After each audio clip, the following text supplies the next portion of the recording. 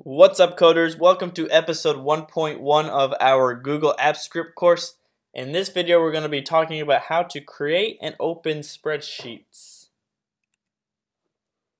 So the top three methods for doing this are create, open by ID, and open by URL. So you see, this is just going to be my notation going forward. If you see the square brackets in any of these methods, for instance, that first method says rows and columns, those are optional arguments. You do not have to include them. Secondly, you can see at the very bottom that line. So the entire line there is the URL, and the part in the bluish green is the ID. So if you open by ID, just include that part in the bluish green. It'll make more sense once we go into the code, so let's do that now. So we're back here where we left off.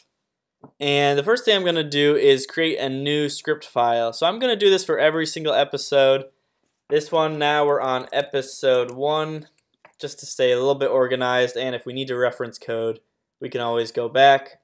If you remember from our first episode, or episode 0, we created a new spreadsheet already. So that was right here, it came up. And now we're going to use this same method to create it, except for we're going to use the optional parameters this time, just to change it up a bit. So spreadsheet app dot create. So again, this first method we used to create a new spreadsheet, give it a name. We're going to use this one now, and also give it the amount of rows and columns. So this one I'm going to say my other spreadsheet. Let's just say 100 rows and 26 columns. Save it, and when we run it now, no errors, that's good. So let's go into our Google Sheets interface, refresh the page, and boom, there it is, my other spreadsheet. So that, for me, when I do stuff like that programmatically, that just excites me so much, because traditionally you would have to make a new blank spreadsheet, but now you're an official programmer. You just created this new spreadsheet using code. So that's pretty exciting. I'm going to comment that out for right now because I don't want to continue making or creating new spreadsheets. Now we're going to open that spreadsheet. So let's say spreadsheet app. Actually, before we do that, let's just click into my other spreadsheet, just to verify that it had all 100 rows and 26 columns. No more, no less.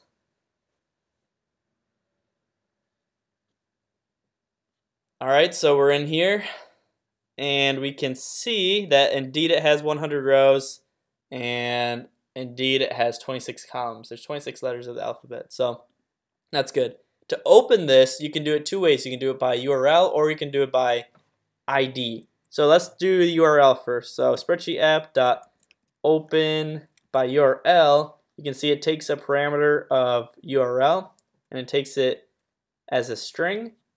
So a string is just anything basically surrounded by quotes. So let's write our quotes in there first. Let's grab our URL,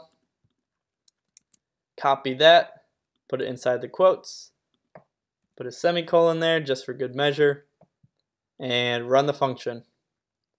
So again, if we get no error, that means that the function ran to completion.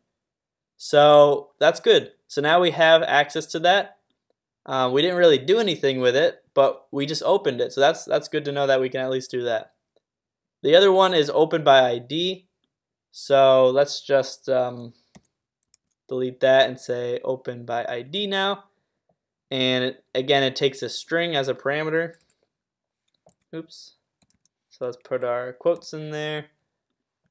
So the ID, if you remember from the slides, it's right here in between this D and before the edit. So really what you can just do is just click it. Oops, this one actually has a hyphen in it, so we're just going to have to highlight all of it. Copy that, put it in between the two quotes. And I'm not actually sure if this is quicker than the other method or not.